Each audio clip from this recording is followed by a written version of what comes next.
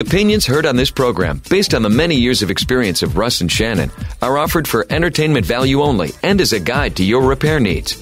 No claim to repair or cause is given or implied. Always consult with your own certified technician and follow all safety procedures before attempting any repair. To be a part of the show, call 866-594-4150. Under the Hood is produced by Prairie House Productions. All content is the property of Nordstrom's Automotive Incorporated and may not be used without our permission. Copyright Nordstrom's Automotive, Inc.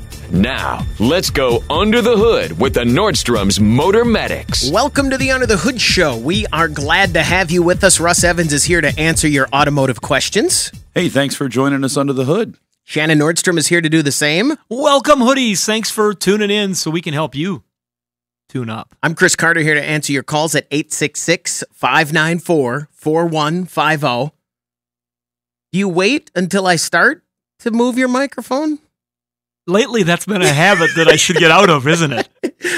I start, point to you, here we go, and then you quick make the move. I maybe have more nervous twitches than I want to admit. Let's talk to Ray. Ray's been on hold here for a little while, waiting. I talked to him just a little bit ago, but I want to get him on the air as soon as we can. Ray, you're on the Under the Hood Show. What can we do for you? This is Frank. Frank, go ahead. Sorry, Frank. Yeah. I thought you said Ray. No, that's all right. That's not even close. Not even That's okay. close.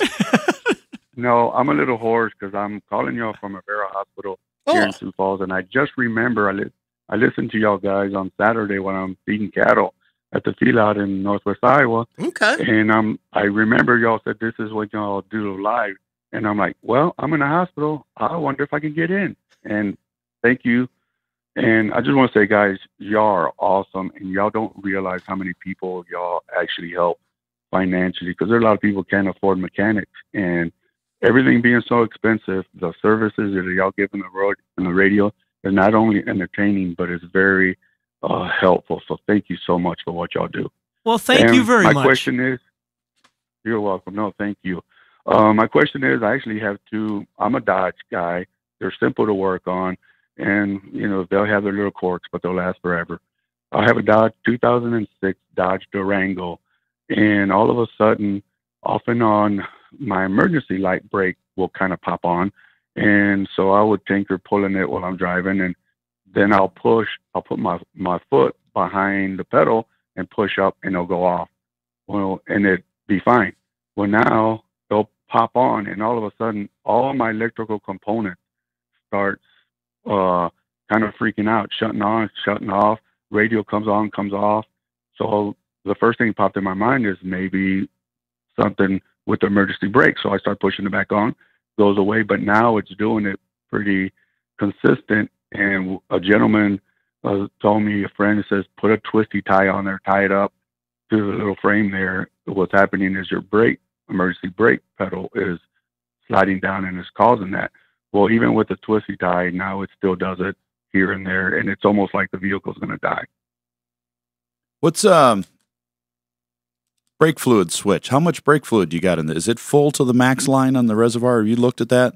Because if it's just a tiny bit under, it'll turn that light on. There's a switch in there that's for fluid level. If it gets too low, it'll turn the red light on. Same red light as the emergency brake. It is. Okay. Yep. And I checked that, and it was under the max level, and I put them in there. But then I got thinking, you know what? Even though I put new in there, I probably should drain it and then put all new in there, because it's kind of old. It looks really dark and dirty. It's not clear anymore. That could be. Okay. But that, well, then I do want to go back to what you said though.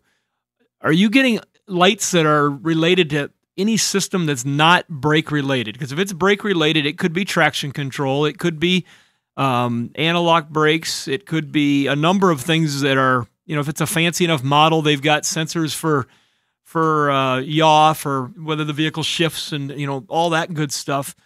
You said you had a series of lights. Do you remember what they all were? Yeah, they were basically all the lights. One of the first ones would be the emergency brake light. Then there was the traction control where it shows like the vehicle sliding. And then, but during that, everything comes on, and my odometer fingers, they both start going down like the vehicle's going to die. And the radio pops on and off. It just starts clicking. It just click, click, click, click, click, click, click, click, click. and everything is moving simultaneously, going off and on. And the vehicle has not died per se, but it still runs great.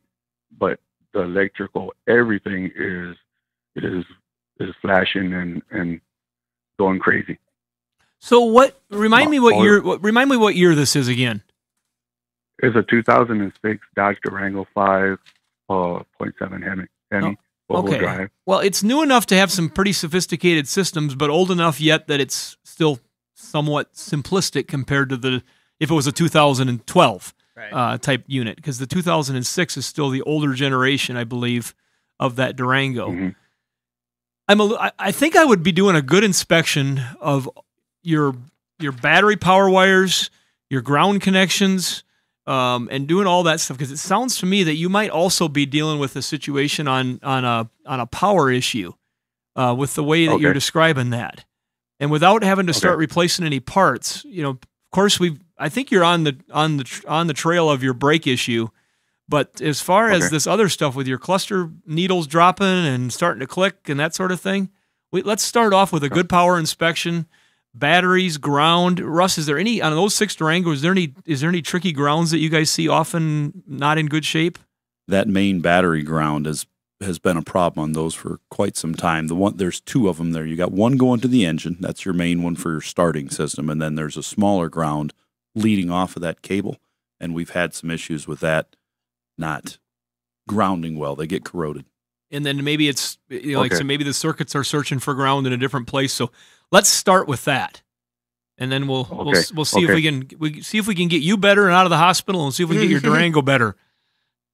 Hey guys, y'all made my day, because I'm in here for back pain, and if y'all ever know what that's like, I don't wish it on anybody. But real quick, if you don't mind, I have another issue with my go to the farm vehicle. It's a little PT Cruiser. It's a 2004 turbo limited 2.4. My buddies again are telling me, he goes, maybe it's just your belt. It's whistling really bad. It's not the water pump, because there's no leakage or anything. And so I was just going to replace the 2 belts, the one in the pulley and then the alternator. But I got the alternator tested at a auto parts store, and he says your alternator's fine. But what happens is my engine light it's an old car, just to go out to the farm, it stays on. But no sooner I turn it on or I'm idling somewhere, it's like it's not getting enough power. It whistles. And I don't know if it's the bearings maybe from the alternator, but it has a very high whistle. And when I'm idling, the light starts coming on. The vehicle won't stop or anything, but the engine light flashes. No sooner I start accelerating and get in it, I start accelerating, get up to 30, whatever, obviously getting the belts, everything moving quicker, it goes away. That could be your alternator failing, and that whistle could be that, but also the whistle could be the belt slipping. We replaced a lot of belt and tensioners on those vehicles. They actually had an update and a service bulletin from the manufacturer because of that belts slipping on those. They didn't have enough tension at idle. So if you look at it and you see that tensioner is just kind of flopping around there and it's not holding that belt real tight, that could be what's going on. It's just slipping around that pulley at idle, because the alternator it actually puts a lot of load. It draws some horsepower trying to charge that battery, and especially under times of the fan running on the engine or the blower inside on or wipers on, it'll drag and it'll squeak. Frank, thanks very much for the call. Good luck on both issues, and get better soon. And I was thinking that earlier in that call, he said he liked Dodges because they're easy to work on. I loved the beginning of that, where he said, I like Dodges because they're easy to work on, but they run forever. And I thought, there's a substantial portion of our listenership right now chuckling to themselves or shaking their head. It all depends what your brand preference is. And plenty of others going, no, but I'm guessing he's had these 2 vehicles for a long time. And they're hanging in there. Now he's just trying to get them to the next step. We're going to take a break. When we come back, we want to hear from you. The phone number to reach us, 866-594-4150. You're listening to the Under the Hood Show. Find out how you can participate in the show by visiting underthehoodshow.com. 866-594-4150. That's the number to reach us here at the Under the Hood Show. What has caught your guys' attention since we last met? I was looking at the most recent edition of one of the big publications, and they were showing future cars and what they might look like, and they were showing many of them are electrified, many of them are still internal combustion engines. They showed a Corvette sport utility that they're showing a concept. So there's all this stuff going on, but at the beginning of the article, they were talking about the new head of Toyota. And is he a Toyota? I don't remember the name. He is not. Chris probably read the article too, possibly. I did. Mm-hmm. And when you're wondering what I'm meaning by that, the name, for those of you who don't know, Toyota is a person's name. But the Toyota was that spelled was wrong. the head of With Toyota. DA. Yeah. Spelled different. He spelled it Toyoda. Yeah. Mm-hmm.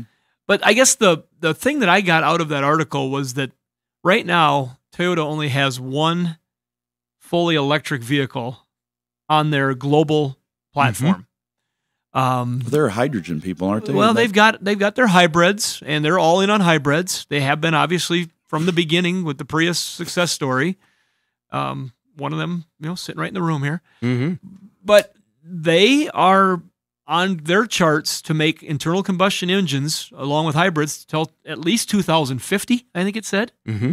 And they are looking at other technologies, and they have been slow to get onto the electric highway. They nailed it out of the park when they hit the hybrid market. So if they wait long enough, they can let everybody else make the mistakes on the electrics. Yeah, it'll be interesting to see what happens there, but it was just pretty pointed that they're just not moving as fast on this stuff. Which they insinuated in the article, or maybe not that's not the right way. One of the reasons this guy was selected to take over was because he'd already been working on the electrification of Lexus. He was involved in that. So he is moving into the main spot because they felt that they needed some catch up on the electric, all electric. So that was interesting. So they may not be doing it now because, like I said, the previous chairman was he was out on the racetrack racing an internal combustion engine that was converted to hydrogen, to run on hydrogen. And he's been doing many things, in a sense, to go against the electrification push. And so I think, like this chairman, they're saying, let's keep our mind open about what's coming because of the new government regulations here in North America. In other countries, it's going to be interesting to see how they follow. The European Union has had some pretty strong decrees, but they have stepped away from some of those. I know Senator Manchin just came out this week, and he said, he's on the Democratic side of things. You can get into the politics. I don't want to, but he came out and said, hey, we're moving too fast on this. You guys are using this electric vehicle thing kind of as a Trojan horse, is what he said. So there's going to be this noise for a while as the whole thing goes. But the point is just there's a lot of people that still have a lot of different ideas. And so just because one thing is being told to go this way doesn't mean that's the way we're going to end up tomorrow. I like the way you referenced it best, Shannon, when you said, even if the whole world, every one of us decided today, 100%, we all want electric cars and we want to go away from gasoline. So we're just going to stop. We're all okay with it. You can take my car, whatever. We're just going to turn it into electric. It can't be done because we can't. When you look at the number, the production capacity is not there. When we look at the number of gasoline cars we make today, if we could magically, flip the switch and snap our fingers and turn that into electric production instead of gas, it couldn't replace it. It would take 15, 20 years. Yeah, to our fleet, catch up our worldwide fleet is, I don't know, it's in the hundreds of millions. It'll be a gradual switch, no matter how fast they try to do it. Plus, the infrastructure to produce electric vehicles is not as established as the infrastructure to build the ICE vehicles. That's still all being. Those frontiers are still being plowed. We'll get there. I wonder if people look back on our show in 30 years, if somebody catches an old rerun of this and go, where do those guys? Oh, they've been dead for decades. I wonder if they got it right. I want to go back and listen to a show from 2007 or 2010. I do that now and then. Where callers are saying, I don't want an SUV. They'll never stop making cars because I don't need an SUV. I think this SUV thing is overblown or whatever. We do and have our own, our same, and us doing the same thing. I just think and then when we change our mind, eventually, as we all do throughout life, we don't believe that we ever could see that we didn't believe that back then. I was just having a conversation with my brother about this. We were arguing about something ridiculous, like which Boston album was the better album. And I remember for a fact Third Stage that we switched. I think we switched side, and that was my point. I said, hey, remember we had this argument a long time ago, and you said this? I agree with you now. And he was like, I never said that. So then we yes, started. you did. Yeah, unless I'm wrong. But yeah, it was, I mean, I didn't tell him that. I never said that last part to him, but you know what I mean. Yeah, I think back, it wasn't that long ago. We were talking about Ford, kind of taking their cars out of their fleet for the most part. And there's a lot has changed. 866-594-4150. And when people were dumping SUVs upside down to get out of the SUV because gas went up in 08 or, it's just interesting. Yeah, it Let's is. talk to David. You're on the Under the Hood Show. David, what can we do for you? Good morning, gentlemen. I've got a 1963 Impala SS and wondering if I could convert it to a battery-operated vehicle. No, I'm just kidding. We were both like trying to figure out how are we going to respond to this. GM's got the electric thing, They right? do make an E-Crate engine. I don't know. Why would you want to do Hold on, that? stop. No, I'm stop. just telling you they do make I'm it. just saying, I was teasing, gentlemen. I hope so. To your conversation. Yeah, Yeah. agreed. I don't want you to say anything or just let's move on from that before we all get in trouble. David, let's thanks for supercharge starting it. All right, David, now let's ask your real question. It's a 327 with a power glide. And the neutral safety switch is keeping me from starting the engine. So I started looking online, and I found two places, and I can't remember the parts companies, but they're $570 for a neutral safety switch. Make your own. And I thought, well, I just thought that was ridiculous because I saw the column mounts are $25 to $30, but this has to be mounted in the floor shifter because it's on the floor because it's an SS. So you're saying to devise my own? Make your own. Yeah, just get yourself a high current switch, put it in there so that when it's in park, it'll start. It's not going to start in neutral as well, but it'll start when it's in park all the way up. And then use that. Use that for your neutral safety switch. Don't spend $500 for it. Either that or buy yourself an aftermarket shifter that has a switch built into it. They make lots of them that way. They sell power glide shifters that have the switch inside. Yes, it's actually a 3-speed, 4-speed, or power glide. You have to adjust it when you put it together in there, but they make I think it's Low Car that makes that. We bought one for our old 49 GMC. Came with a neutral safety switch, and it was adjustable from a power glide to a 6-speed, depending on which gate you put it in when you put it in the truck. Okay. I was just going to ask, how do you adjust it? Yeah, it just has a little bar that comes in it, but that one actually will start in neutral or park. It's got a double switch in there the way it's set up. And that's the way I'd go. If you got to spend $500, get something cool. Unless the car's the car's a complete classic and you want to keep it original, then you'd have to. Well, it's not it's got custom wheels and it's got a high rise and a bigger carburetor and a little bit of a cam, but I couldn't believe it that when I saw it was $570, it floored me. Yep, it's that way because it can. Yeah, I went to Delco, and of course they say it's no longer made, which I can understand. 63. But anyway, I'm going to go on Low Car and see what they have to offer.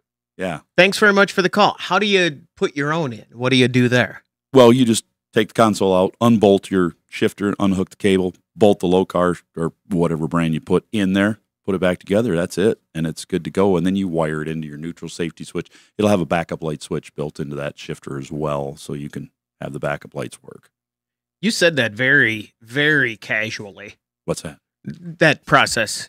I just thought about it because it hit me with our 49 when I said make your own, and then I thought I was making my own in the 49, and Scott Piper down here, one of our sales guys, said, why don't you just buy a Low Car shifter? And I went, huh?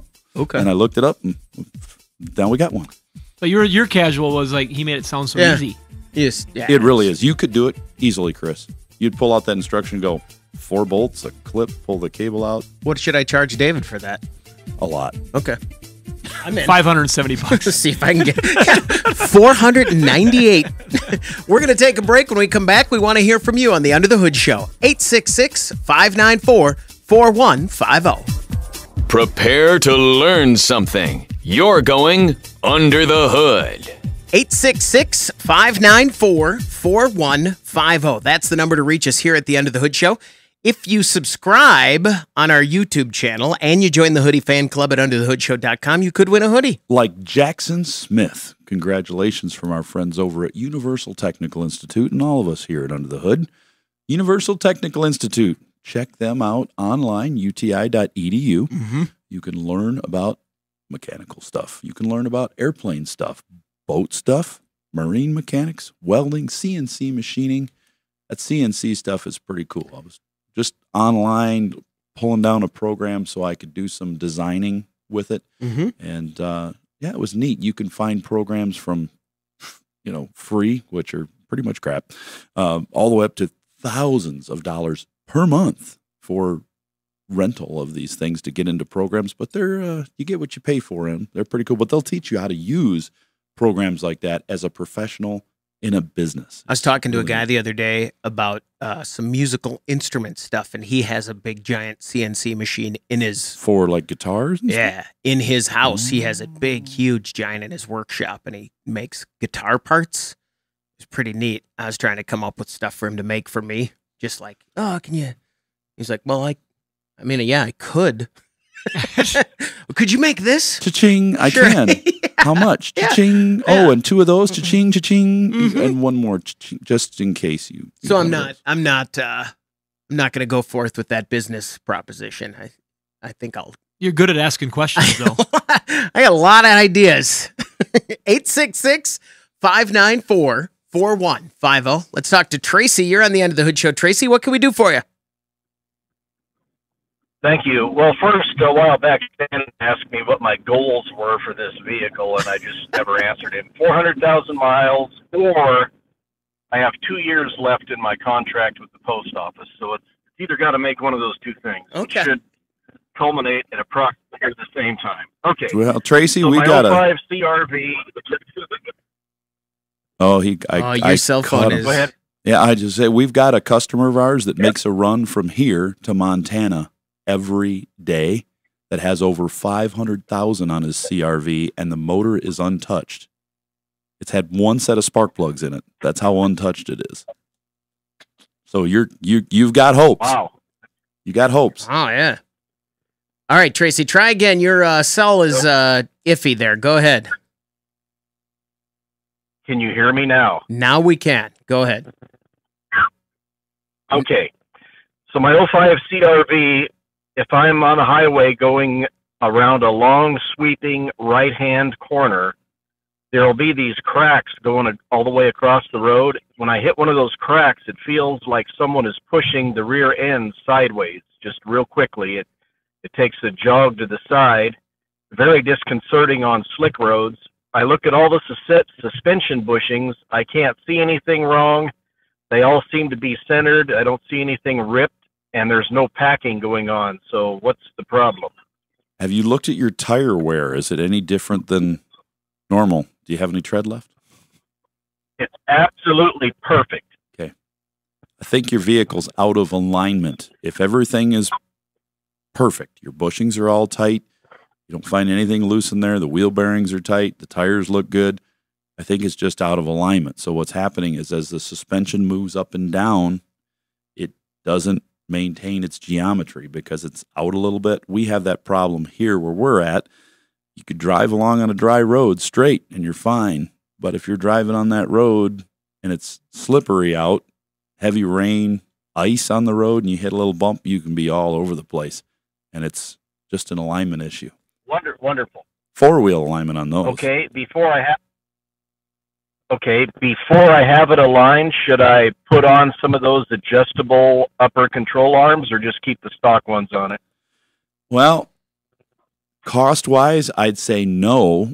if we knew they could align it. But here's a two-edged sword, because if you get it onto that alignment rack and they try to align it and they can't because it needs those, they're either going to, A, want you to put them on right there, and that's going to be expensive, or B, charge you for that alignment, send you away, you do them yourself, Right. you come back and you pay for the alignment again. So Which is exactly what he's asking right there. So if yeah. you're going to keep this a long time, they're probably, if they're not loose, they're probably pretty worn and getting ready to be loose. I'd probably say, yeah, go ahead and replace them so you've got something adjustable. And then there's no excuse for them to say, well, it's real close, it's right on the edge, we can't align it anymore because it needs these, and you've got them, and then you don't have to worry about that part wearing later. Does that help you out there, Tracy? Perfect. Thanks very much for the call. Good luck. Russ, I want to go back to this customer of yours. They do what run every day? They drive, you know who they are. But Their name is Bisson. They've got a company that hauls animal products. Fluids. Yes. And they have a business of it. And they drive from here to several different states, and they have runs that go out. And they've got, we have a fleet of vehicles. We actually change the oil in all of these vehicles once a week. That's how much they're put, and they're not like 3,000 miles. They're like, I think 6,200 miles on the oil changes when they're coming in every week. Yeah, that's nuts. These are newer CRVs, and they've got a lot of miles. But they've went 500,000 miles. Mm-hmm. We've got one with like 450 on it now. The lowest one's a Tahoe. That's one of their V8 ones, and it's got 390 on it.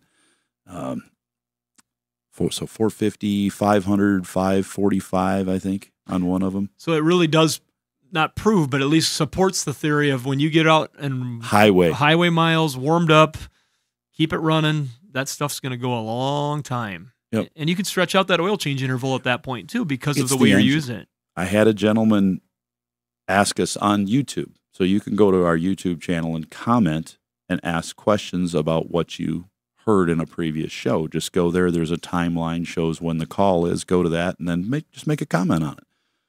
And their question was, what is a short trip? Because we said, well, if you're driving short trips, well, that's pretty vague, right? A short trip is any trip in which the engine doesn't have time to fully warm up and stay that way for probably at least 20 minutes. Because when the oil and the coolant reach full operating temperature and maintain that for about 20 minutes, it has enough time to burn off all the moisture and contaminants that can be burned off out of the oil. So the engine will last longer doing that. Short trips where you start it up, turn it off, you build condensation, and therefore those things start to stick on the inside of the engine and cause restrictions in oil passages and stuff like that. That's a short trip. I took 10 minutes out of my life based on a conversation I was having on one of our board calls for the trade association. And I was actually getting on for another company's board call to give them information and receive. I wasn't just giving. And when they got on, they were doing small talk, waiting to get everything started. And these are all people that own facilities, some like ours, and they have delivery trucks and different things. But they're on that call that day, one lady in California and one gentleman in Texas and another one in St. Louis.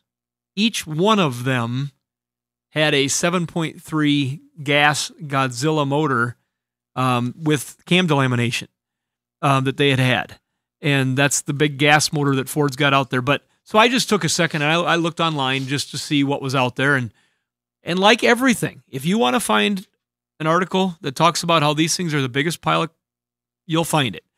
Then you'll find somebody else that's being more reasonable and talking about how many were made and what the actual failure rates are. Yeah. But the article that really caught my attention, and I watched for about 10 minutes on YouTube, so I probably spent 15 minutes on this.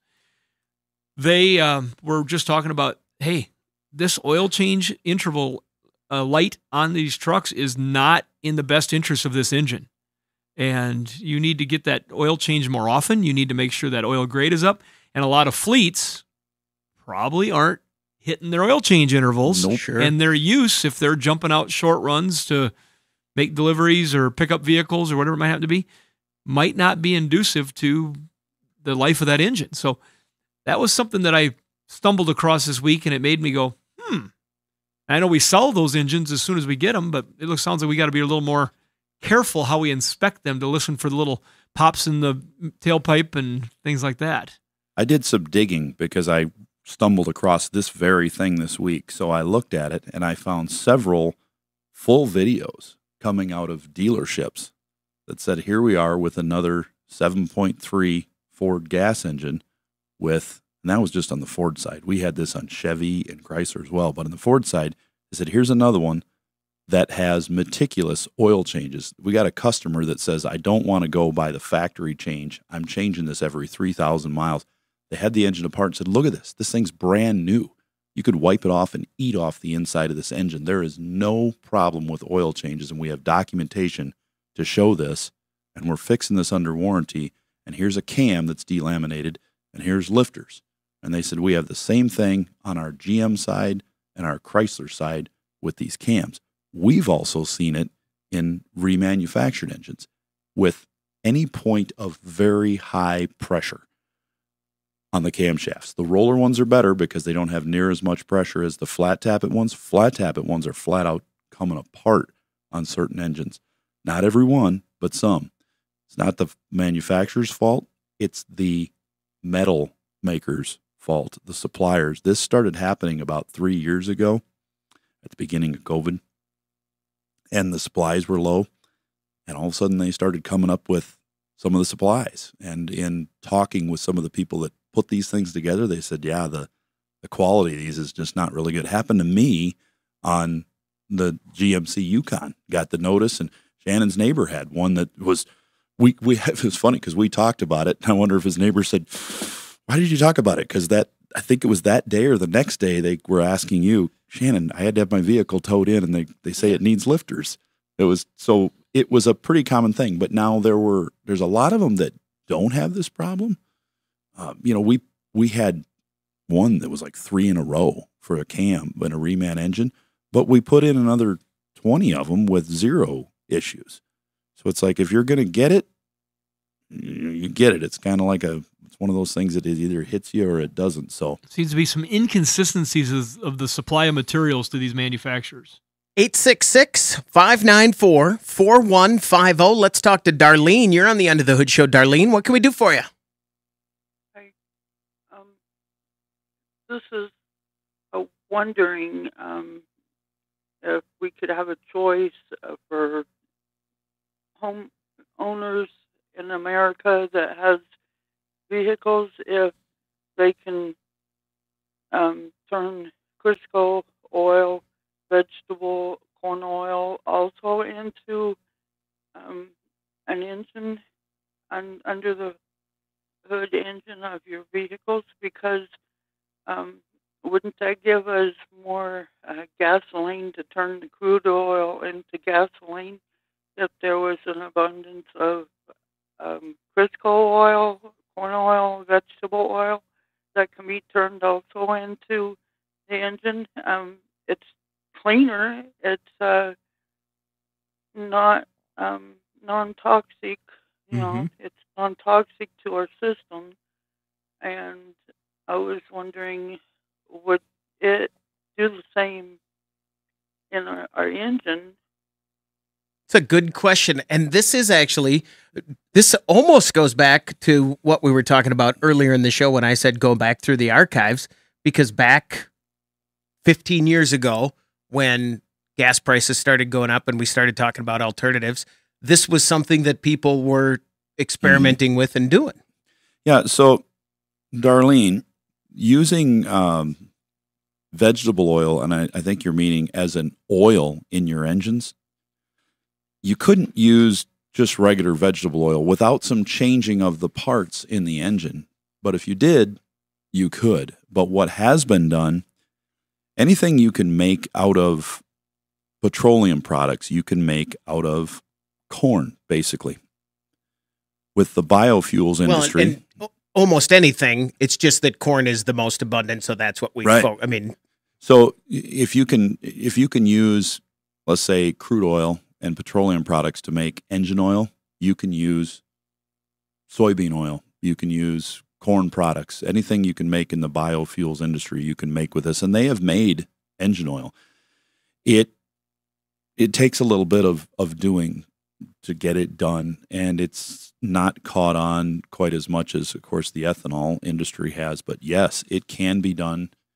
It is a clean product. It is renewable.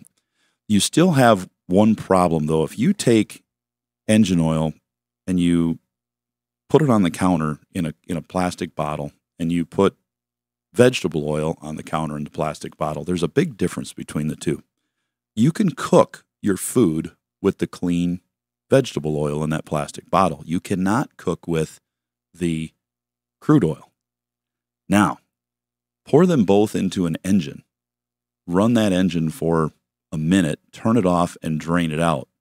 Now, neither one of those products can be used again as a cooking product because of all the contaminants that are now in that oil.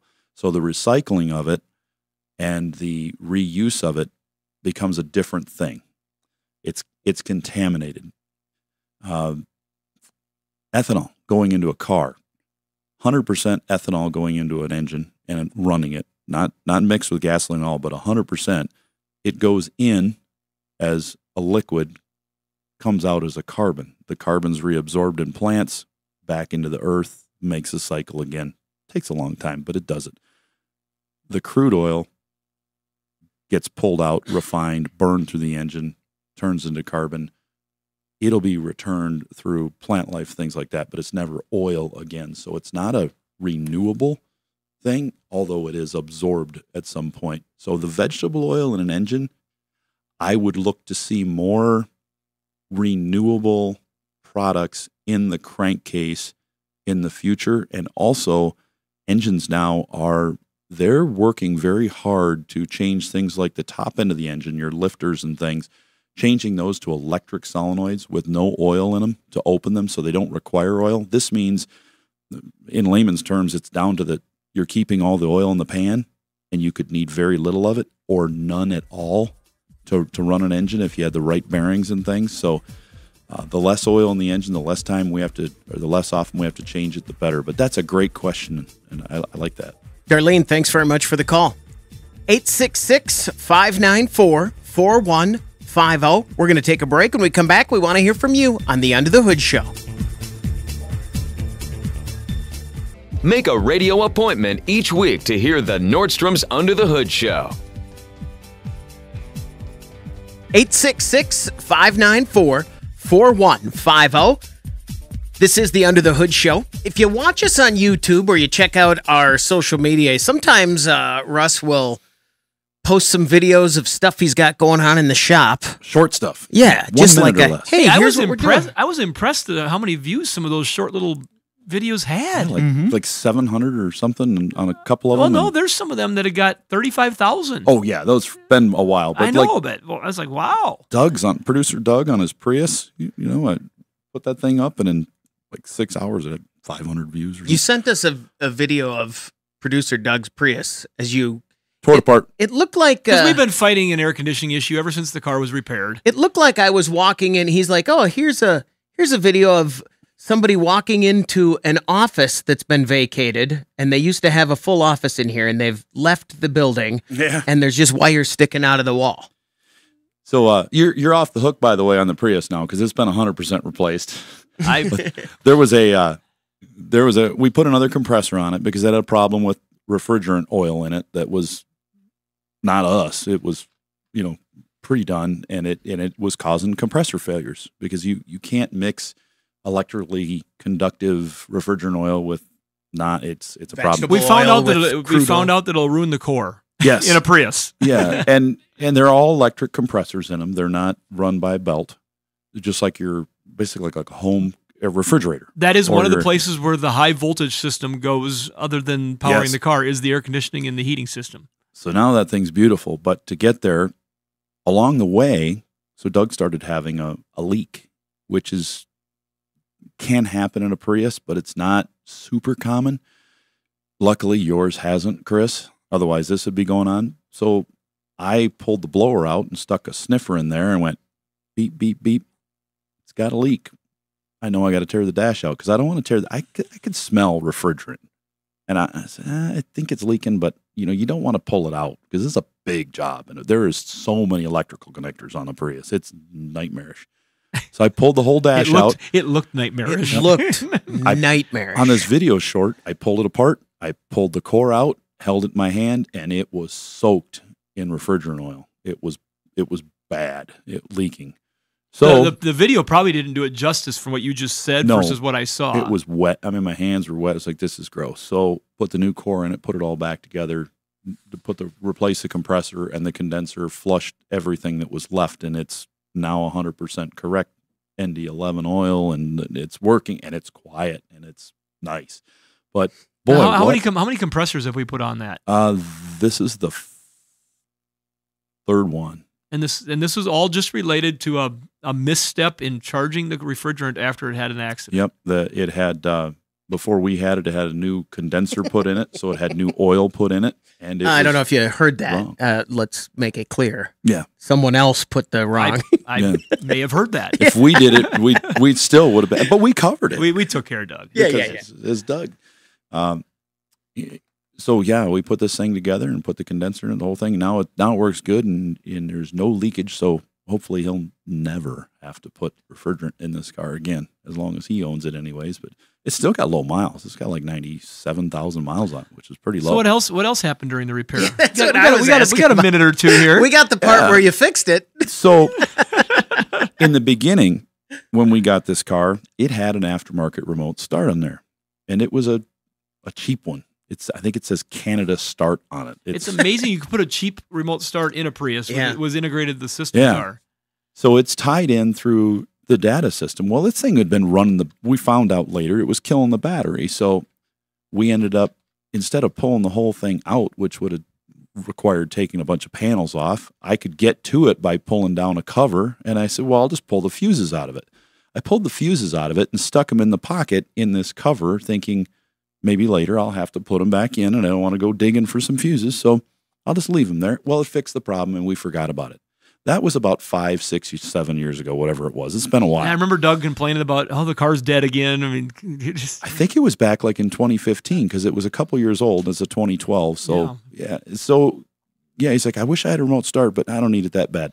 So I left the fuses out. Well, the fuses ended up on the floor when I scattered everything, and I went, I better put those fuses back in the remote start. So I put them in, put the whole thing back together, and the vehicle wouldn't communicate, wouldn't work. So I spent half a day trying to figure out, diagnosing the system, why is it not working? And then I looked and realized, hey, we got a data wire tapped into the back of this communications port that goes to that remote start. What happens if I disconnect that data wire? Because that thing's not working anyways. Pulled the fuses, took the data wire off, everything started working. And then I got to put my dash back together again, because of this remote start that was broken in the first place. But now it works great. But the air conditioning is going to work all summer. Yeah, so it's going to work next summer. I sent Doug a text saying, Doug, your car is ready, and then a link to a YouTube short, and I'm sure he went, what's this? And he clicked on it. It was like, what happened to my dash? You got to make sure you drive it first and there's no rattles, because if you send somebody a picture of their dash or they see it taken apart, don't let them see it. They constantly think there's a rattle caused by your dash. You don't want to see how the sausage is made in this situation. There are so many bolts in that dash. I've gotten that video before. It's not one you want. Sometimes you just don't want to see it. That'll do it for this hour of the Under the Hood Show. The Under the Hood Show is brought to you by Sturtevant's. Hour 2 is coming up. Welcome to the Under the Hood Show. We are glad to have you with us. Russ Evans is here to answer your automotive questions. Hey, thanks for joining us under the hood. Shannon Nordstrom is here to do the same. Welcome, hoodies. Thanks for tuning in so we can help you tune up. I'm Chris Carter, here to answer your calls at 866-594-4150. While we were starting up there and the music was playing, we had a call come in. Brian's been waiting a while. So let's talk to Brian. You're on the Under the Hood Show. Brian, what can we do for you? I've got a Buick LeSabre that will start and it quits right away. Do you have any clue of what I could do to figure out how to get that to run? I've taken it to a mechanic, and he cleared the codes off it, and it had a history of codes and nothing current, and he cleared it off, and then he had it running, and he drove it around, and I took it home, and I got in to drive it and got, maybe an eighth of a mile from home, and it died. you have any idea what's going wrong there? While you were driving it down the road, it stopped on you, or was this when you came up to a stop sign? No, it'll die when you have power on it. This first started, I took it and I had to fill up with gas, and I filled up with gas, and I got to the station and went to get in. I started and it died, and I started again, it died, and then it was able to go, and I drove maybe 2 miles or so from the gas station, it died, and then it would act like it'd want to start, but it'll crank and it'll run for just a second, and then it'll shut back off, and then I went to the mechanic, and he cleared the codes out on it, and then I took it home, was going to drive it, and it just acts like somebody shuts the key off in it. Well, I'd sure like to know what those codes are. That's the mystery. What were they when it died? Because if it had codes, it's a great way to lead into what might have been wrong with it. Did we have a crankshaft position sensor code? Did we have a camshaft position sensor code in there? You know, those are very important things to know what's going on. We always write those things down before we clear them so we can reference them later. Well, it's back at his shop, and he hasn't worked on it yet, but I'm sure we can get it hooked up and see what the code might be in it. Sure. Maybe you wrote them down last time. Well, Russ, just a quick question to throw in your thought process. If he's cleared the codes, it's seldom on a car like that clearing the codes is going to make it start versus not start. Oh, there's nothing that would make it start when you cleared the codes on that model. So vehicle. I think clearing the codes did have anything to do with it starting. No. I think so. Because when I first took it to him, he told me, he said, unhook the mass sensor. So I unhooked that. Well, then we got it to run. And then we unhooked the idle air controller. And then it seemed like it was run good. And then I took it home. And then I hooked all that stuff back up. And it was on the trailer. I didn't even unhook it off the trailer. And then it got off the trailer. And then it died. Well, took it back to him. And then he said he cleared the codes and it was running. And because he said something about maybe it was the security system in it, but he said they didn't think it was that because the security light went off and it should have showed up in the. And the security system usually won't kill the car going down the road. If the security system fails, it allows you to continue on to where you're going to go, but then you'll have a problem on your next startup. Right, and this one controls the cranking on this model vehicle. So, I don't know, one. Yeah, that's still got that old system in there. So, but the mass, if you did not replace that mass airflow sensor, if you just unplugged it and then plugged it back in, those do have a habit. That and the map sensor, when they short internally, they can kill that car going down the road and keep it from starting as well. It'll crank, but it may not fire, or it may fire and die. You can try to bypass those by unplugging that mass airflow sensor. You can even unplug the mass airflow and the map sensor together and crank it up. And it'll idle. It won't run great, but it'll at least idle and start. You might have to hold the throttle down just a little bit, give it some fuel, give it some throttle there. But yeah, a shorted sensor will do that for sure. Because I unhooked that mass airflow and the idle air control, and I tried to start it on my own. I still couldn't get it to run. I could get it run at his shop, and then I took it home, like I said, and drove it, and it still wouldn't run off of that. Kind of trying to eliminate possibilities there of what might be going wrong with it. Yeah, the idle air control motor won't keep it from running. Even if it shorts out, it'll still operate. You can plug that back in, but the mass airflow could. Also, those cars too, get a fuel pressure gauge on it, because the fuel pumps in those things, they're known to just act weird. They'll run and then they'll just stop, and your car will die. And then you start them up again, and they're fine, and then they die. I had one in a Bonneville, which is the same 01 Bonneville. I was just going to say, didn't you have a Bonneville that you drove drove it for a week, and I finally got to. It would just one time it just died, and then it started right back up as soon as I pulled over. So finally, I put a voltmeter connected back probe right at the pump, ran the probes up front where I could see it in the front seat, hooked a fuel pressure gauge to it, and drove this thing, and noticed the car started acting up.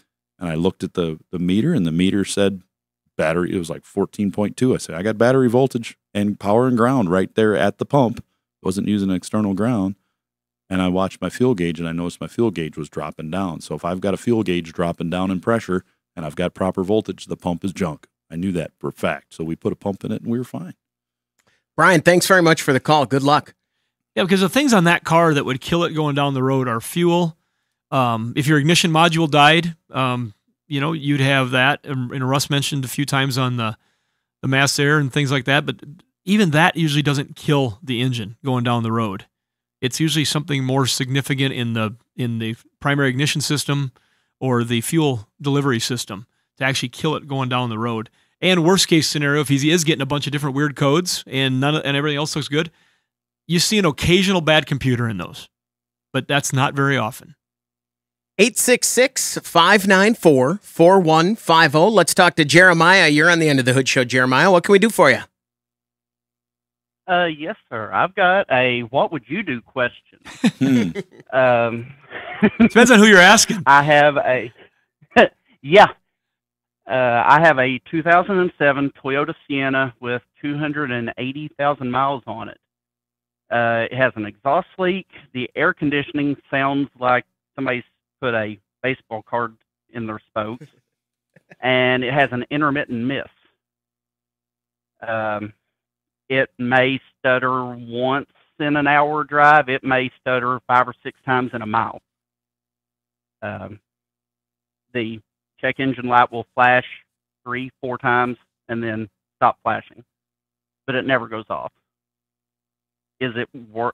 I bought this car for $3,000 80,000 miles ago. Is it worth fixing? Is it worth or is it? it going to Should he cost work as it? much? How many miles are on this vehicle now? 280,000. All right, well, 280, you're getting up there. You know, if you were to tell me this was an 07 Sienna that had 140 on it, I'd say go check the price of what they're selling for right now, and you're going to be shocked. And you're going to want to spend this money to fix it. Right. But with this many miles, it's probably, it's probably got an issue with the coils and the spark plugs. Replacing those may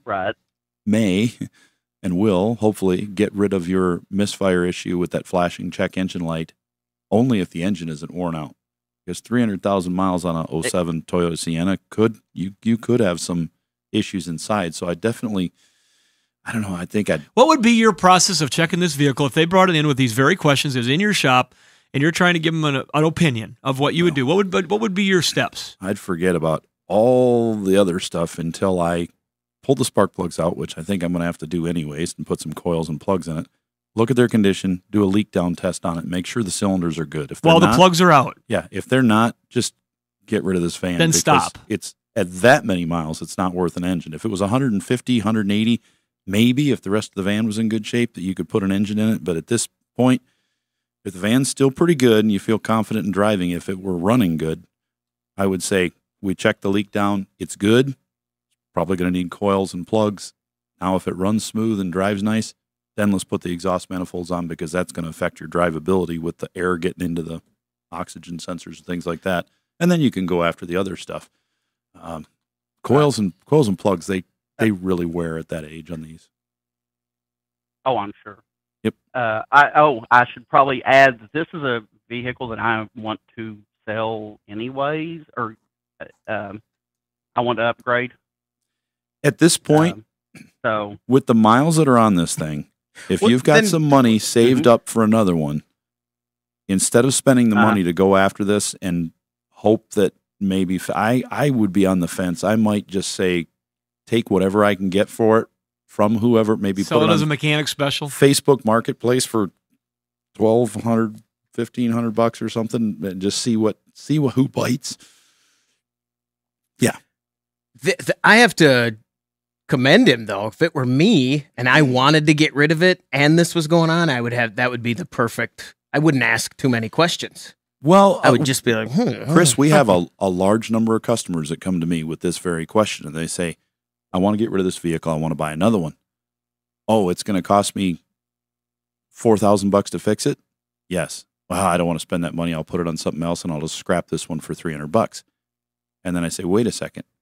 Do you know what this vehicle's worth running? Well, I've seen a few of them out there selling for $14,000, $15,000. Then why would you get rid of it when you could put that money into it and sell it, or even get the trade-in value out of it? And some of them, about half and half, will say, I'll fix it. And the other one will say, I don't want to mess with it. I'm ready to move on. Yep. And they just sell it, But you've got to look at it's like a stock investment. You got to look at it and say, if I put this much money in, how much money am I going to get out guaranteed? And you can get a guarantee on a car to a point. I just ran a quick search. What do you think 07 Siennas are going for with 150,000 miles? $3,500. $8,900. $7,000. $7,000. 285,000 miles. There's a couple 200,000 vehicles here for $5,000. $5,000. The used car prices are coming down, but there's certain segments that are still strong, and Toyotas always hold their value well. We're going to take a break. When we come back, we want to hear from you. The phone number to reach us, 866-594-4150. You're listening to the Under the Hood Show. Car feeling ill? Don't want to spread it to your wallet? Call the Motor Medics now for free advice. 866-594-4150. That's the number to reach us here at the Under the Hood Show. Let's talk to Scott. You're on the Under the Hood Show. Scott, what can we do for you? Yes, hello. Are you in a boat, Scott? What's going on where you are? Well, not much. A little chilly. I have an 02 Buick LeSabre. My uncle does, I guess, not me. An evap system. The vent line from the tank to the canister. Do they have a liquid check valve in there like Nissans do or not? So gas can't get into the canister? No. They got a rollover valve in the tank if you roll the car over that prevents fuel from, well, it tries to prevent fuel from spilling out the top of the tank. But as far as no, there's not. You fill that thing, if you don't stop at the first click, fuel is going to come out of the tank and it's going to make its way right into the canister and the vent valve and kill it. He's been having problems for a couple of years, so I fill it for him, and I'll when I fill it, I'll listen for it, and you can hear when it's getting near, before it shuts off. I shut it off then. Yeah, and if you've got a canister that's already contaminated, sometimes it'll go a little longer before it shuts off. It's neat how some cars do that. I was just thinking about that yesterday. I was filling up my truck, and the pump was really slow. And I'm thinking, how much fuel did I have in this? Was it low? I can't remember. And all of a sudden I hear a doomp, and I went, oh, it's going to click off very quickly because it makes this loud boom like a pop can, and it's loud because it's full of fuel. But it does that just right before it shuts off the thing. And some of these cars too, you can hear air rushing out of the vent right where you're filling it just before it clicks off, which tells you it's getting up there. Scott, thanks very much for the call. 866-594-4150. I also noticed, as probably everybody mentioned to you in one of the latest magazines, the cars they're looking forward to. One of them was the 25 Z28. That was the end of the road end for the run of the Camaro. For the internal combustion Camaro. Mm-hmm. And they said that there's a possibility that, of course, they'll maybe come with an electric. I hope they do a little more justice to the Camaro than they did to the Mustang. I don't know. I'm still kind of not sure about that. On the way out? Yeah, well, just what... Oh, you mean a four-door Camaro? The name that they affixed the Mustang to after... But they're still doing the other Mustangs. Right. So that's different. That is... I was just having this conversation with someone the other day about the Mustang Mach-E and should they have and why did they, and I still think it was a great marketing plan. I think it was a great marketing plan because it got people talking about, if they had called it just the Mach-E or anything but a Mustang, most people would have gone, oh, they have an EV? Oh, okay. It would have made a dent in the numbers, Chris. If you never called it the Mustang, people that own one right now would have never paid attention to it and not bought it. Well, they haven't sold a lot of them. And well, they did though for a while. I mean, they've sold them, but there's no runaway freight train. At the time, it almost. I mean, they were out for a long time. They didn't make very many of them. Right. There's a couple of them in Garrettson now. Mm-hmm. I'm seeing them every morning. And I think most of the stuff that you read about it or saw, even including us, was I'm not gonna. Well, it's actually okay. But we liked it when we drove it. Yeah, it was fun. Well, that's what I mean. When Sioux Falls Ford let us drive that for an afternoon, that was a good car. And if they had called it the ES257, we would have never driven it. We just wouldn't. It wouldn't have hit our radar. We wouldn't. Yeah, we may not have known it existed. Yeah. 866-594-4150. Let's talk to Kurt. You're on the Under the Hood Show. Kurt, what can we do for you? Well, I'd like to thank you for your show. It's wonderful. I called you earlier this winter, I had a 94 Ford pickup, 302 automatic. It's shifting erratically. You guys gave me some pointers. And I wanted to touch back with you. What it ended up being was, I mentioned it to you, I pulled the computer. As soon as I opened it up, I knew I had trouble. It had 5 components wrong with it. I took it to a speedometer shop in Winona, Minnesota, and he fixed it right up for me. The capacitor, 3 capacitors, a transistor, and there was one other component was bad in it. He fixed it up. It was like $150, and it shifts perfectly now. So I got to go back. You said when you opened it up, you noticed right away. Could you see something wrong with it when you opened it? Yeah, I could see the capacitors were leaking on it. Huh. So I knew I had trouble. And I was an instrument tech in a power plant. So okay.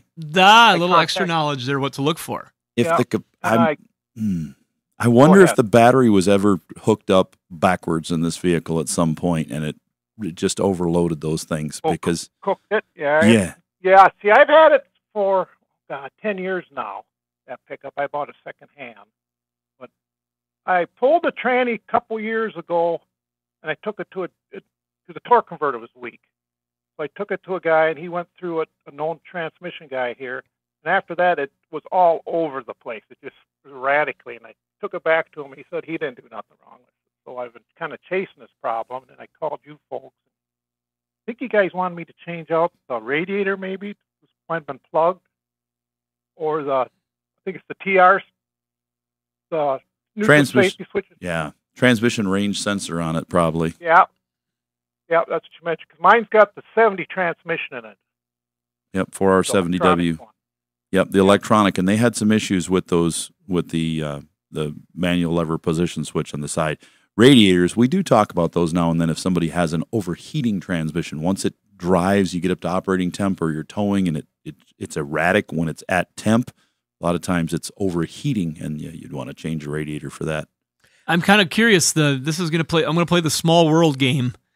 The gentleman that you brought that computer to fix it, was his first name David? Can't tell you. It was a really nice older gentleman. He has stuff stacked to the ceiling. I'm pretty sure I know who it is. No patch on his shirt. Yeah, no, I'm pretty sure I know who it is. Oh, that's pretty awesome. Really nice gentleman. Oh, super nice. Super nice gentleman. And a real super inexpensive and just treated me really great. I was just happy as heck. That's cool. Thanks for the call, Kurt. How many customers come in and say, I took the computer out and I opened it, and it looks like I need 3 resistors? And I say, good for you. Let's get you a computer. Now, Right. Why did they go out? Yeah. Well, Because we don't see this. I'm telling you, though, your question is the answer you want to hear is the truth. Very few. Right. Yeah, this is... Because normally... This is a Kurt special. Normally, they wouldn't be at his shop if they already knew how to take the computer apart. Good point. Yeah, you're right. How many computers are just sitting on a heap somewhere that are just it's just the one thing that just needed a resistor. I got all those computers that were stacked up fixed now. Oh, they haven't sold any of those in 20 years? Yeah, it's not I don't think it's an ongoing business concern to be able to fix that 94 resistor. Although it actually doesn't do too bad. Okay. We're going to take a break. When we come back, we want to hear from you. The phone number to reach us, 866-594-4150. You're listening to the Under the Hood Show. Get your planner out right now and schedule your next radio appointment with the Motor Medics. 866-594-4150. That's the number to reach us here at the Under the Hood Show. If you follow us on Facebook and you join the Hoodie Fan Club, you could win a hoodie. Like Kent Milstead, congratulations from all of us here under the hood and our friends over at Universal Institute. Universal Technical Institute. Universal Technical Institute. UTI.edu. Yeah, that's the one. Mm-hmm. Where you go to learn stuff. And you do good learning stuff. It's getting to be boat season. If you went there for marine mechanics, you're just swimming in money right now. You got it all just piled up and you're just jumping in like Scrooge McDuck. 866-594-4150. Let's talk to Arnold. You're on the Under the Hood Show. Arnold, what can we do for you? Hey, how you doing, man? Doing all right. Thank you for taking the call. You bet. I just want to let y'all know I came across y'all on a prison podcast in the state of Florida. And I decided now I've been released. I've decided to stay in contact with y'all. I heard some good things about y'all on the show. That's cool. Thank you very much. We're on quite a few of them now. They put us on here in this state. They put us on the list of approved podcasts to listen to in the system. So now we're on a lot of places. Well, that's great. I right, appreciate your call and knowing that you're going on to your next step and keep it solid. What's up today? I have a 99 Marquise. I've replaced the cooling fan system 3 times, and as soon as I replace it and put on new relays, new connectors, new wires, new fan itself, new motor, and as soon as the engine tells the fan to turn on, it'll kick on in 2 seconds. It'll do that. And 2 seconds later, it cuts off just like he did. Just like that, yeah. I'm guessing that's what he was going to say. Uh-huh. Oh, we lost it. He actually, the cell dropped there. Oh, no. Oh, he'll come back, so we should just... Should we hold on to that one? Let's just put that on hold. Hang on, because then we don't have to answer it twice. We can get him hooked up. Okay. You know, that 99 Marquise makes me think of a call we got off air on the show from a wonderfully nice lady, Betty Greisel. And she wanted to know, she had heard us talk about something or say something in regards to an 07 Lincoln Town Car. And so I talked to Betty on the phone. I called her and gave her some time because she deserved it. 90 years old, living on her own. And she moved here from California to our part of the world 5 years ago because her family was here. Exchanged some real estate, still has rental property. Very, very nice lady. Grew up on a dairy farm, and in south of Southern California, and put herself through real estate school while raising kids. As a youth, she survived. What fever was it that was back? The Spanish flu? No, I can't. But anyway, it was a very scarlet fever. No. Rheumatic fever, and she was down for 6 months as I wasn't as a alive teenager. Back then, maybe you. And she just had COVID 2 years ago and made her way through that. Still got non-gray hair. I just enjoyed talking to her, and so I did her a favor, and I said she had a car she wants to sell, and her kids and stuff and her grandkids can help her sell. And I said, you know what, let me come down and take a look at your car. You're not far from me. I don't do this. It's not a thing that I do, but I drove down to her house and I spent 15, 20 minutes just chatting with her and looking at her car.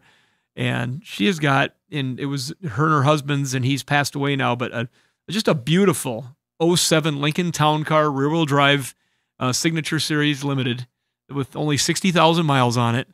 And it's got some little scratches here and there where it's been abrased a couple times, and in the garage it's gotten scratched a few times, little dent on the roof, but what a nice solid car. And so she was asking me the very question we talked about on other things. What is this thing worth? Mm-hmm. And so I started poking around on the internet, and I found out the same thing, is that you can find those cars for sale for $5,000, and you can find a pristine 80,000 mile car that they're asking $14,900 for, because that was the last years of that big rear-wheel drive, full frame, cruising down the highway, floating down the road Lincoln Town Car. So she's going to be trying to sell that, and I think I gave her some good advice. But if anybody's looking for a nice big Lincoln, I could give you the phone number. Okay. But she's not giving it away because she knows her game. She's done real estate. She's done huge transactions. She's not. She just wants to sell it for what it's worth to somebody, and not have somebody take advantage of her. She's I'm not going to let that happen. I said, no, I don't think you are. 866-594-4150. Let's talk to Raymond. You're on the Under the Hood Show. Raymond, what can we do for you?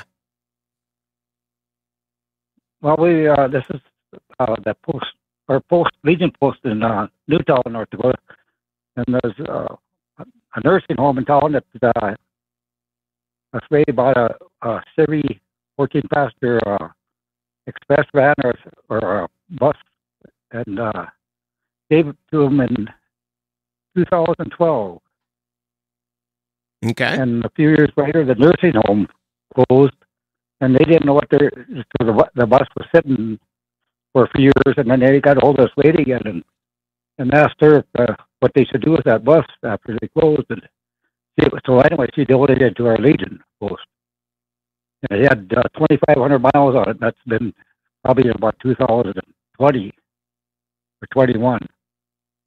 So it sat for quite a while. So we took it up to Chevy garage and mined it, and it had actually it still had braking oil in it, and changed the oil, and then they smogged the injectors because we figured that the injectors probably were sitting so long, probably some needed to clean, and everything was fine until about a month or so, a little bit more ago.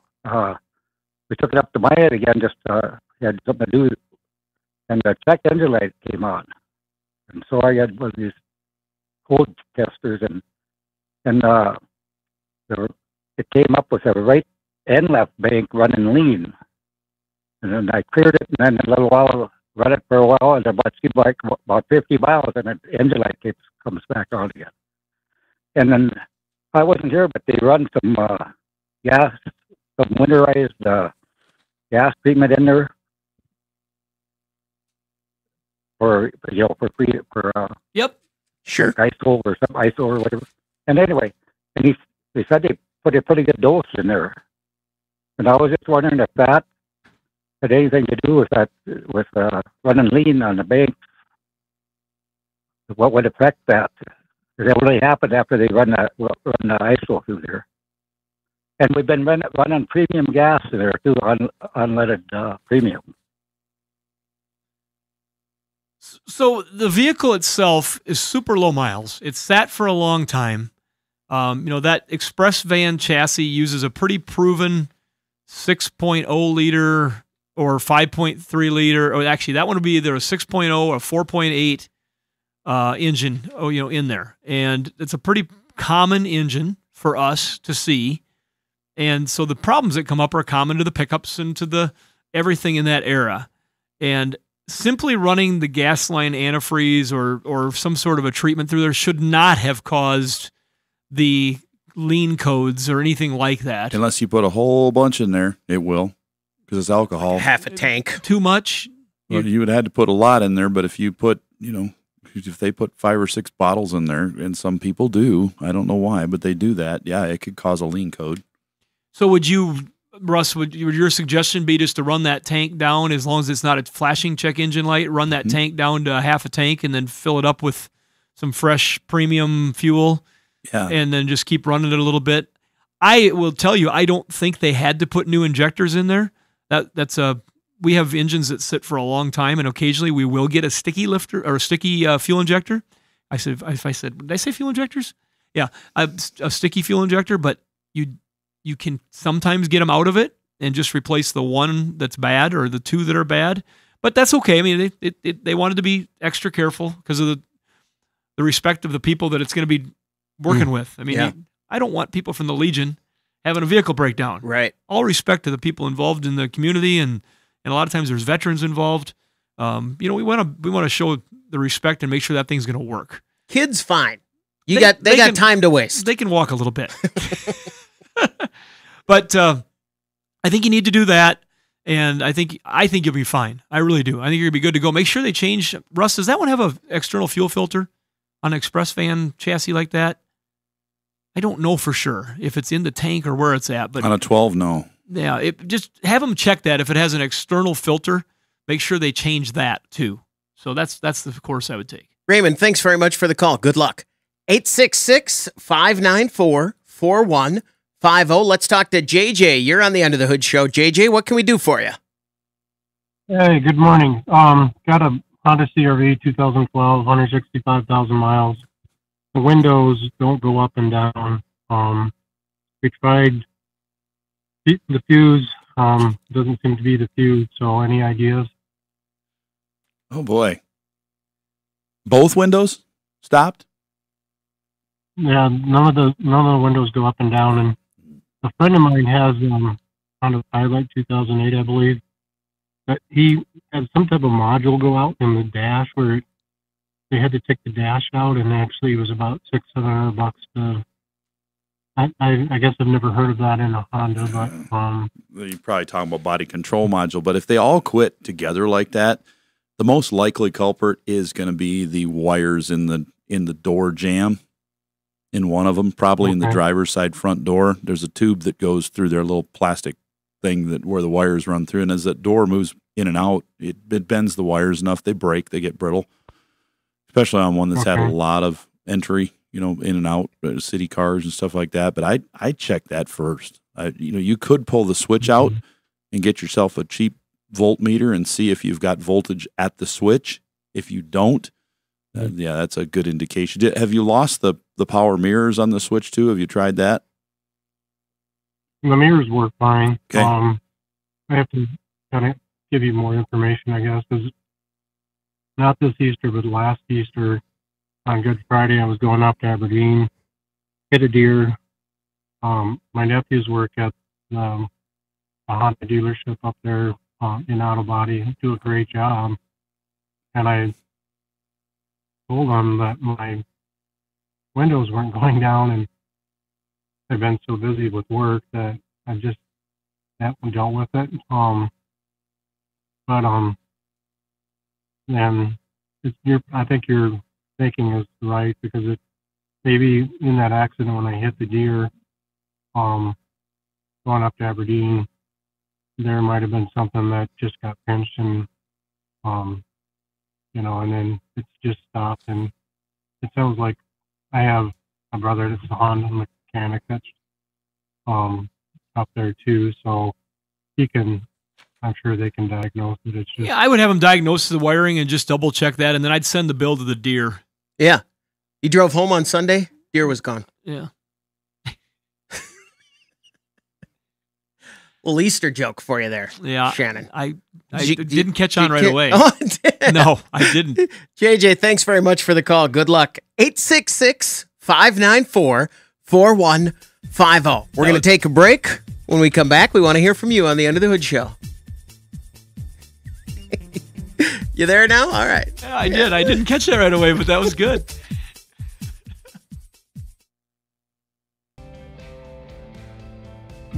Prepare to learn something. You're going under the hood. 866-594-4150. Welcome back to the Under the Hood Show. What else has caught your attention? So I was driving home last night and I looked over. There was a car behind me and I said, that's the Trans Am I like, the newer body style that has two headlights in each pop-up headlight. Not just, I don't like the ones with the one. I like the dual. 98 through 02. Like, that's cool. So then it hit me. Wait, hold on a second. Did you say the newer? You did say the newer. The newer Trans Am, because after that, gone. Sure. Yeah, 02 was the end. So. When did Pontiac end? 02? No. 7? No. 27? 48? 64? I don't know. Nothing to do with this. I'm embarrassed I can't spit this out right away. I'm going to say it was after 10? I know. 11? I think it was 2000. They made a vibe. They made a vibe up until 2010. Was it 10? I think Pontiac ended 9 or though. 10, and then they had... Can I just jump in and say, we're not that ignorant. It's just that time is so fluid these days. And we just forget. That you think, it was 3 years ago. I should get this one. You should. I should get this when one. you work on less of them stuff, I think it's 9. So you saw this Trans Am. I'm intrigued. You've got my attention. And I'm looking, and it was raining, so the headlights were on. That's how I knew it had the dual headlights. I was like, all right, there we go. I wasn't thinking about what year it was. Didn't really care. I just went, oh, that's cool. And then it hit me. I went, hey, we're doing a show tomorrow. I'm going to ask the guys, when and what was the last American-made car with pop-up headlights? Whether it was Ford, General Motors, or, That's actually this question. 1988 Fiero.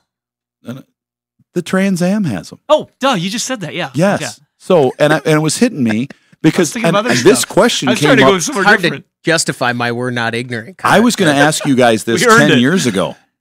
This came to me 10 years ago in the same situation, and I saw a Corvette with pop-up headlights. 84 and I said, Corvette. So no, it was newer than that. So that's right. They went clear to 2002. The C4. So what was it? And you can't say Mazda Miata. That's a different car. But Ford, General Motors, Chrysler. When was the last? And what was it? It had to have been either the Pontiac or the Corvette. Did you look it up? No, not yet. All right. I think it would be an 04 Corvette. I have all of the answers that you guys want. No, Trans Am is newer than that. No, 02 they stopped the Trans Am. Yeah, so did you think it was 2004 Corvette? Yeah, because then they went to 05 was the closed headlight generation. Can I just say, when we have phone issues or we don't have calls, this is what you get on the Under the Hood show. So yeah, please call. Yeah. All right, I have all the answers. Because we should point out too, you guys still don't use computers. Sometimes during the break, no, that's why I don't know this answer. You get on your phones and they do had a stuff. Montana van SV6, but that was like stopped in 07 or 8 too. A Montana van had pop-up headlights? No. I'm talking about for the Pontiac question. I'm on that one yet too. You just tell me when you're ready. I got them both. Okay, I'm going to stay with the Pontiac vibe, or the Pontiac being the last. What year? I'm changing my 10. year. 9. 2011. 10. 11. You're going 11. Yep. You're going 9 or 10. 10. I'll stand 10. 10. The answer on Pontiac is 10.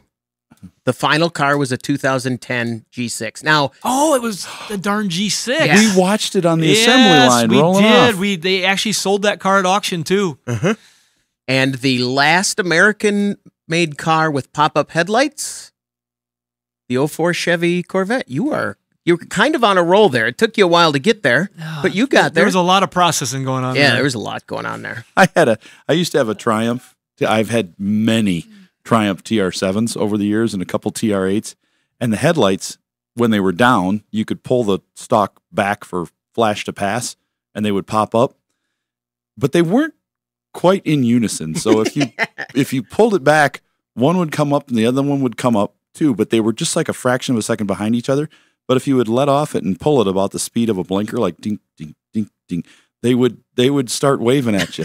One would come up, the other one would go down. I've had that before on Fieros, and they would go back and forth. So I would just drive down the road sometimes doing that, and they don't come on until they're all the way up on those. So it would come up and light up, and then the other would go down. So they go blink, blink. Next thing you know, you're in a gang. Just people like, what are you doing? You gave us signal. Yeah. I had a conversation the other day with someone who listens to the show, but not close enough to know that I don't know anything. So they think you're on the Under the Hood show. I have a question for you. You're the secret weapon. Yeah, Chris. I get that a lot. I get that like, you'll know this answer. I'm like, oh boy, you should listen closer. And they said we were talking about the styles of cars and how they were talking about how come cars don't have the body edges anymore like they used to, and I was able to answer that a lot of that went away because of pedestrians. What? That's how you don't want sharp edges to cut people? That's the design. I don't want an Oldsmobile rocket on the front of my car anymore. The design hood ornaments. Is that a tattoo? No, it's a brand. Hood ornaments, and in America and in Europe, but in America a lot, there are the angles of the body lines on cars are very strict and can't be sharp. I thought they were for aerodynamics. Mm-mm. Well, that too. They play it all together once sure. But they had to follow that standard. But yeah, they have to. Wow. And then I read a thing about how there was at one point discussion. They tried to have a discussion about the material that it's made of, and even a sharp edge on a car made from fiberglass or plastic wouldn't be as damaging as but yeah, that is a big part of it. Front bumpers are very soft now. And that was, and then they thought I was a genius. They also had complaints from the BDSOA. What's that? The Buck and Doe Society of America. That's right. They got together and said, "Hey, these hurt. We need something smoother to roll off of." So. Let's talk to Jordan. You're on the Under the Hood show. Jordan, what can we do for you? Hey, how are y'all doing today? Fantastic. I just wanted to say I'm a huge fan of the show. You guys are doing great. And I was just curious about hydrogen engines and if there's any new developments in that, or I guess the way that motors and the news is going, like EVs and hydrogen. What do y'all think about all that? Or Interesting question, because it's come up in the magazines recently with Shannon's Toyota. Probably got some stuff. I'm curious about running. I'd kind of like to run my diesel engine in my truck on ethanol. they're doing that with some diesels now. And especially with my older one, I'd be able to do some stuff with it. But this hydrogen stuff. Well, there's a couple of folks that have taken on the hydrogen car. There's a couple of ways. You can have a hydrogen cell vehicle that's using hydrogen power to produce electricity to basically run an electric vehicle. So instead of having a huge storage battery, you've got a hydrogen cell that generates power. And then they also have folks that are actually taking hydrogen, liquid hydrogen, and they're bringing it into an ICE engine and run. And that's what we talked about earlier with the previous chairman of Toyota. He had taken one out, set up like that, and they found the injectors that would work, and they've figured it out to run.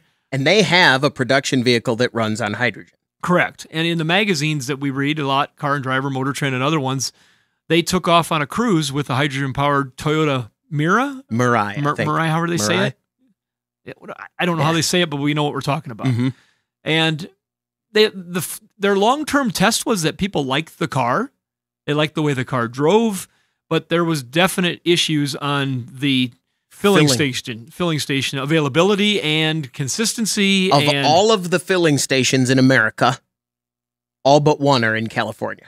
Yeah. There was only one outside of California. Yeah, and so it was really not a viable vehicle unless you lived near those filling stations.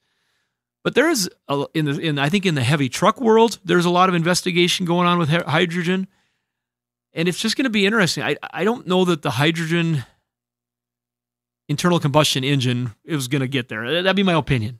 Maybe write that one down and I'll be completely wrong, but it just doesn't seem like I think we're going to skip that step. I think there's people going to do it to prove concept and show other ideas that can be done. There's also these new fuels that are being made that are, carbon free and different things to run an internal combustion engine. E-fuel that Porsche's been working Exactly. with. So there's all kinds of stuff going on. But hydrogen is the most intriguing because it's the most available supply.